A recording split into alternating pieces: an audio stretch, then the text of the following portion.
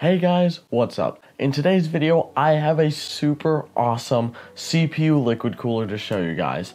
Yeah, I know it's hard to make a CPU cooler interesting, but trust me, this is freaking cool. So, this AIO liquid cooler, it is an all-in-one liquid cooling unit, is so unique that it is literally one of a kind. There was only one ever made with these exact measurements, with this exact style, for me. And I'm so happy. I'm just gonna get right into it and show you guys this awesome cooler. And it's right here. This is it. Okay, I'm just playing. This is it. Yes. This is an Asetek liquid cooler with quick disconnects. I am so happy to have this. I have a build planned with this that I don't want to spoil too much of, but let's just say it's gonna be pretty sick. So, to be honest, I actually haven't tested it yet, which is actually what we're going to be doing in this video. I have a fun little build to do with this cooler, but let's just talk about it for a sec. So I believe this is a Gen 6 Asetek pump with, I believe, 2 foot total of tube length, although I'm not sure. I believe that was around the measurement we have. This is also an RGB actual pump block. Oh, it's RGB. It's one of these daisy chainable 5-volt RGB headers. Then it's just got a standard 3-pin pump header for power, and then we have our radiator. So this is just a pretty simple, thin 120mm radiator, nothing really too special about it. But the amazing part of this cooler, the reason I'm so excited, because it's so specific for a build that I'm doing, is that these quick disconnects can basically be used to connect these at any point, meaning that theoretically you could weave the tubing around a build and then connect it at a weird part of the case instead of just having to be basically stuck in a certain, configuration where the pump and radiator have to be pretty close to each other, mounted next to each other. This allows for some pretty awesome stuff. But besides that, let's actually get into testing this cooler, because I have not tested it yet and I'm not entirely sure how it actually works. Alright, so for our little test build today, we have this. I haven't shown this on my channel yet, and I've been avoiding it because it's so cool, and I want to save it for like a weird video like this, just to show it. I will be using this in a build in the future, but this is an Asetek Rack ITX LGA 2011-3 server board with quad channel SODIMM memory slots, very similar to the LGA 2066 board I've showed off before, the Asetek X299 EITX. But this board is really special. I mean, of course it's a server board, so it's not, amazing, no RGB headers, which sucks, but everything. But this thing is sick. I have installed a Xeon E5 2695V3, which is a 14-core, 28-thread CPU in this thing that actually uses a lot of heat. It's got like a 140-watt TDP, so definitely this cooler will have its work cut out for it. We have 64 gigabytes of DDR4 2066 SODIMM memory.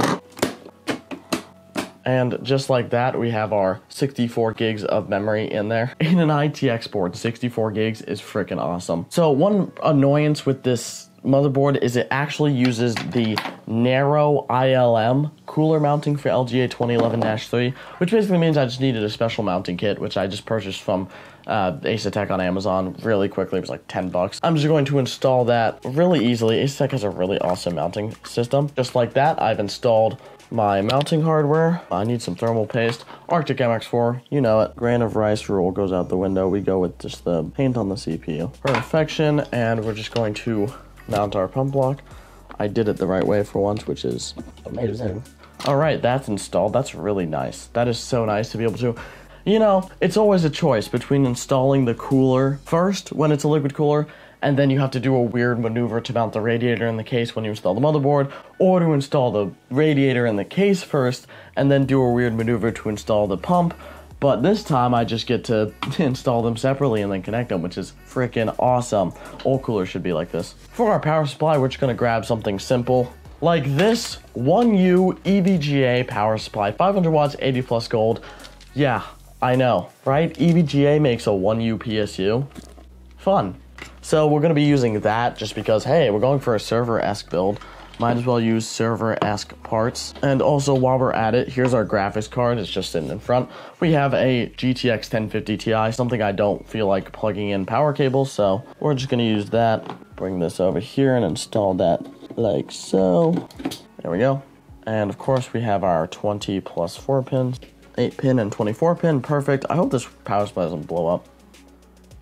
The motherboard itself has onboard graphics, and they're so bad. They have 16 megabytes of VRAM.